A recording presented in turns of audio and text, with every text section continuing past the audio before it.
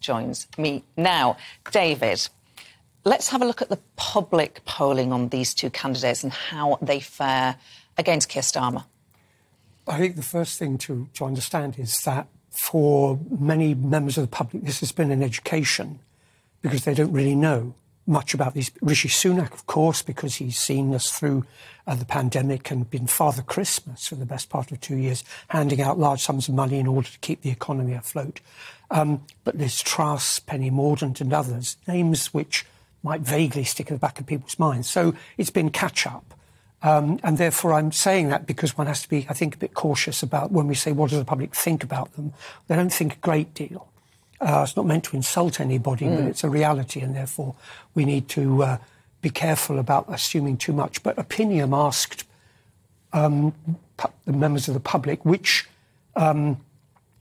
government would they support if it was led by, and they said Keir Starmer, 46% said Keir Starmer, Sunak, 35%. Okay.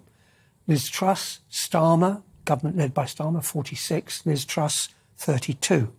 So in both cases, they are behind. But again, it's terribly artificial. It's so hypothetical that I wouldn't want us to sort of get really tied into it and say, well, game, set and match, the next election is won. But those are some of the preliminary grounds. And so clearly either Sunak or Truss has much ground to catch up. Let's have a look at the people who are deciding this, which is Conservative Party members. Who are they? Just tell us a bit about who is likely to be a Conservative Party member. What do they look like? How old are they? Where do they live? It's notoriously difficult because you need people to be sampled. But Professor Tim Bale has done, with other colleagues, sterling work in this. And to the best of my understanding of where they are, the average age is 50 and above, more men than women, significantly more members in the South East than in the Midlands and in the North. In terms of attitudes, socially conservative in the main. Brexit, significantly.